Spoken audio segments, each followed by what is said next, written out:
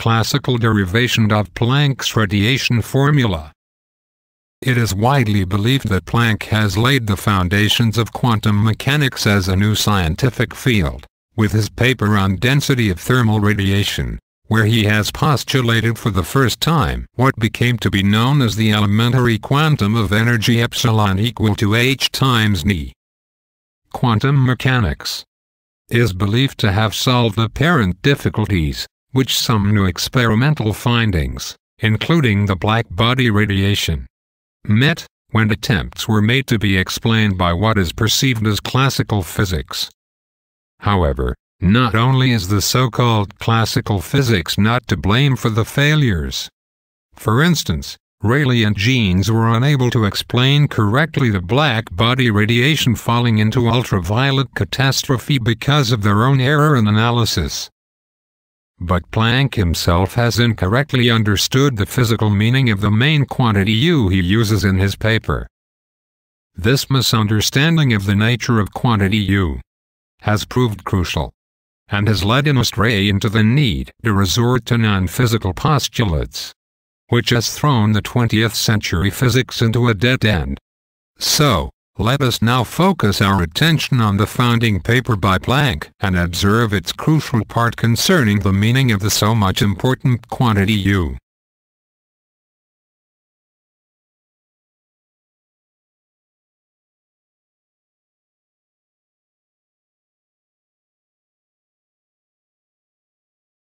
We can see that Planck has explicitly stated that, quote, if amplitude and phase both remained absolutely constant, which means completely homogeneous vibrations, no entropy could exist, and the vibration energy would have to be completely converted into work, unquote. In other words, even if entropy is zero, the energy of the resonator is not only non-zero, but it can be completely converted into work. However, the quantity U does become zero when entropy becomes zero. Therefore, quantity U cannot be the energy which the oscillator possesses, but can only be the exchanging energy which the oscillator shares with the other oscillators. Planck incorrectly considers the quantity U to be the energy of the oscillator.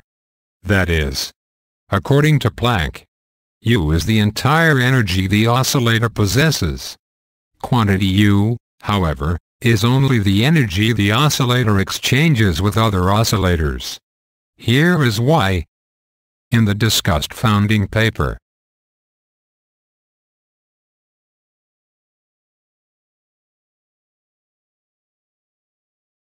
Planck derives the following relation between entropy S and the quantity denoted by U, where epsilon is an energy element, elementary quantum of energy, and K is the Boltzmann constant.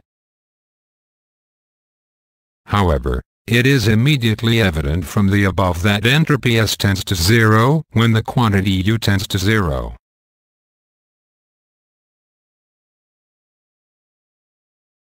Also, from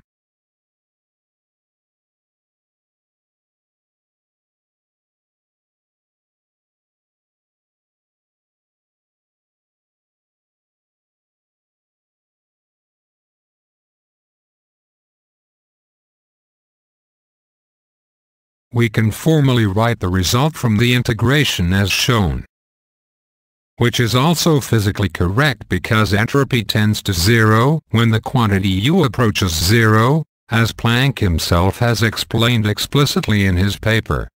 Therefore, the quantity U cannot be the mean energy of a resonator as Planck has suggested. In other words, in absence of fluctuations, that is, when entropy S is zero, the quantity U is also zero. Quantity U will not be zero only when there are fluctuations, that is, when entropy S is not equal to zero.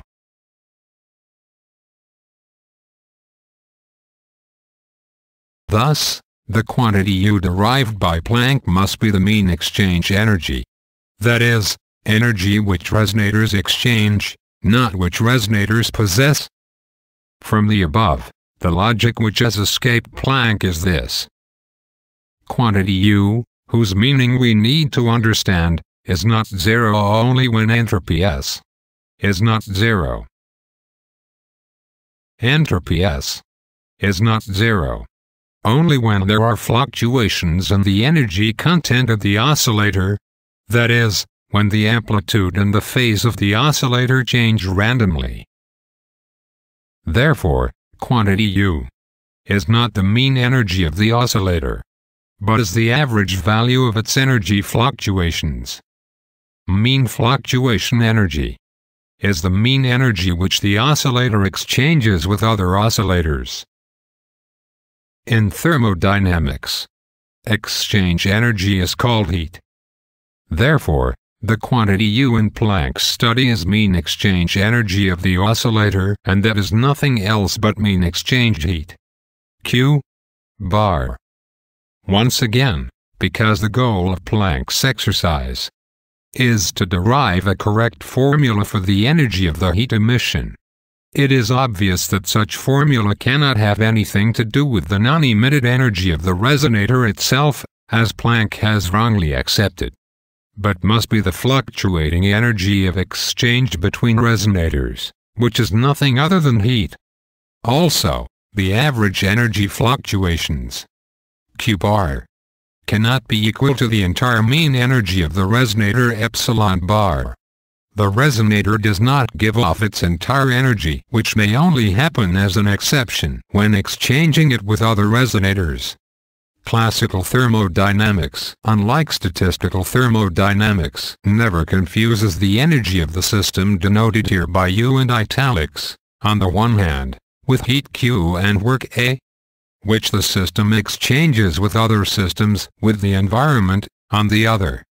When treating thermodynamic processes, energy of the system and exchanging energy of the system have always had a distinct meaning in the first law of thermodynamics.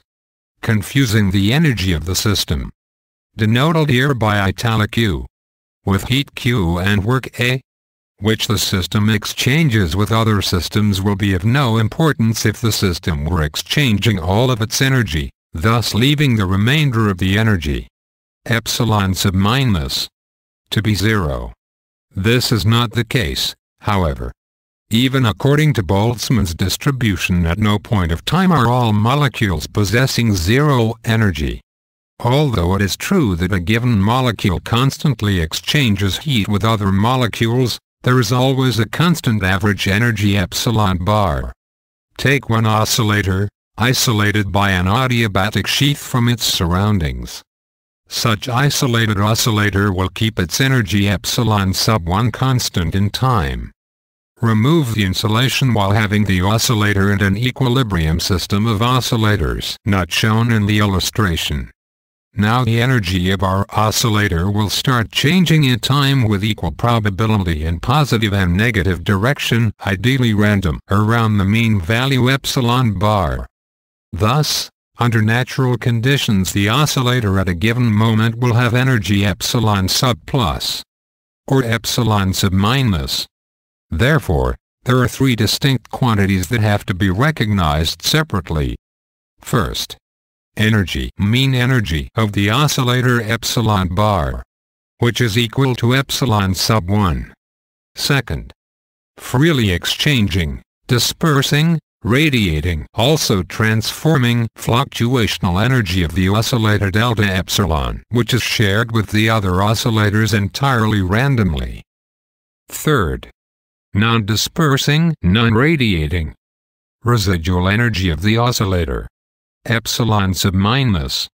No matter what, there will always be a constant value of the exchanging energy, heat, written here as the absolute value of delta epsilon bar, equal to Q bar, which will be proportional to the mean energy epsilon bar.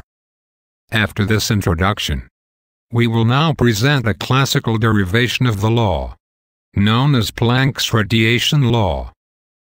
For this reason, we need to know the expression for the mean energy epsilon bar of a harmonic oscillator, and the expression for the average exchange energy, Q bar.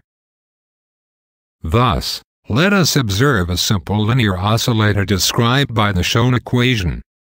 The expression for the average energy of a single oscillator is as shown, from which it is obvious that even if the various individual oscillators have one and the same frequency n, they may have different amplitudes a. We will take this expression of epsilon bar for granted, not to interrupt the flow of this discussion. Derivation showing that the expression for the energy of a simple harmonic oscillator is used here, and that simple harmonic oscillators of a given frequency n can have different energies depending on their amplitude a, is shown elsewhere. Further, the expression for the average exchange energy heat, denoted by the absolute value of delta epsilon bar, which a given oscillator of frequency n exchanges with the other oscillators, is found by using the so-called index of dispersion. The index of dispersion gives the connection between the mean value, say, epsilon bar in our case, and the variance delta epsilon squared bar around this mean value epsilon bar. The index of dispersion is the quotient of the variance delta epsilon squared bar over the mean value epsilon bar, which for Poisson distribution is unity. This index of dispersion is typical for situations such as Brownian motion and is also applicable in cases as the one studied here.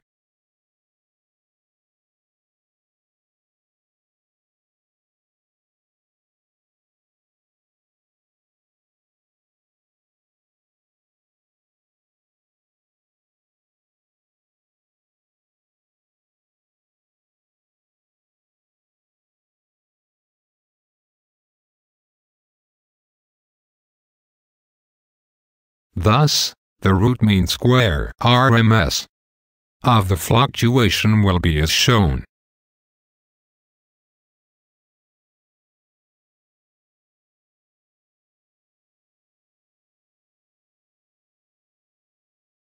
So, now we know what the expression for the average energy of one individual oscillator is.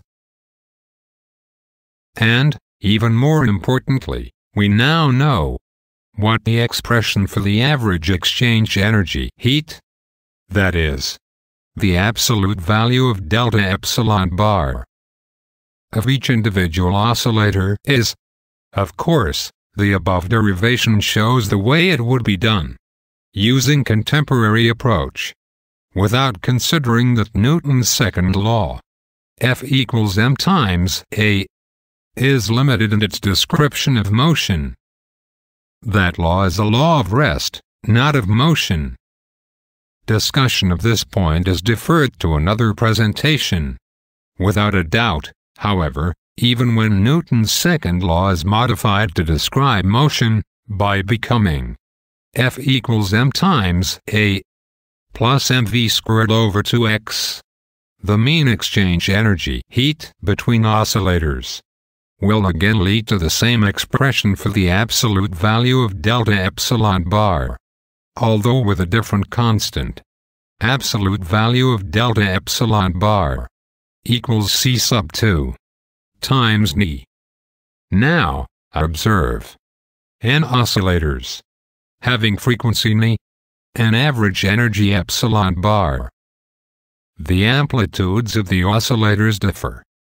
These n oscillators consist of two fractions. One is n sub plus, that is, the fraction to which all the oscillators with energy above the average energy epsilon bar belong. The other fraction is n sub minus, which consists of those oscillators that have energy below the mean energy epsilon bar. Those n sub plus have become such because energy heat has been transferred to them. The average value of that transferred heat is c sub 1 times n. But that is per oscillator. Therefore, for all n sub plus of these oscillators the average heat transferred will be n sub plus times c sub 1 times n.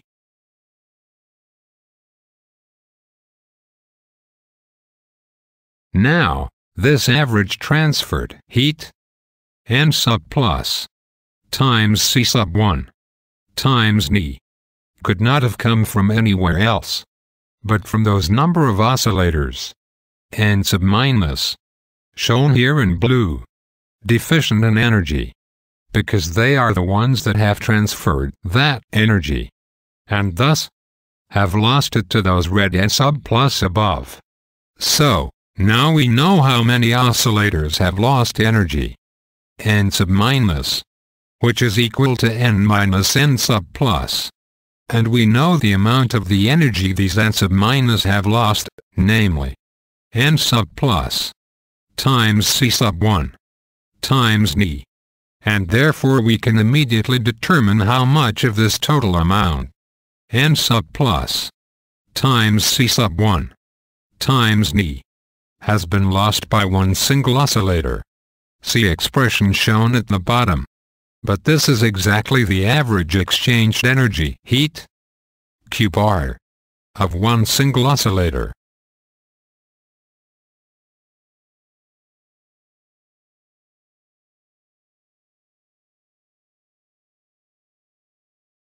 From Boltzmann's law applied to energy, the number N sub plus of oscillators having energy greater by C sub 1 times N than the average energy epsilon bar is as shown. Thus, we get the following, after repulsing N sub plus.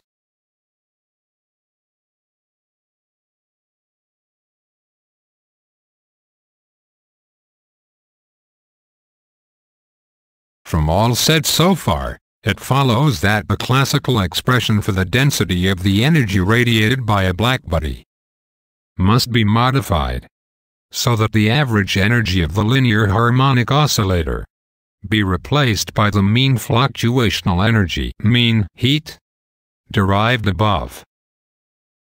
Thus, the correct expression for the distribution of energy in the spectrum of the blackbody becomes, as seen, the expression for the distribution of energy in the spectrum of the blackbody was derived purely classically, without the need to resort to artificial postulates and workarounds. Also, no quantum hypotheses had to be postulated, because in classical physics, heat exchange is already taking place as quanta. The value of constant C sub 1 in this classically derived formula is found empirically, in exactly the same way Planck established the value of the so-called Planck constant h, considering studies such as those of Lummer and Pringsheim.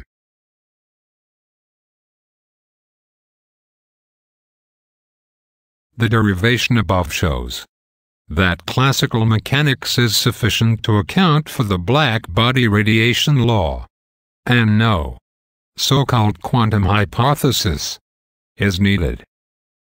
In other words, the perceived need for unusual developments, such as quantum mechanics, to explain phenomena, such as black-body radiation, in reality, is superfluous.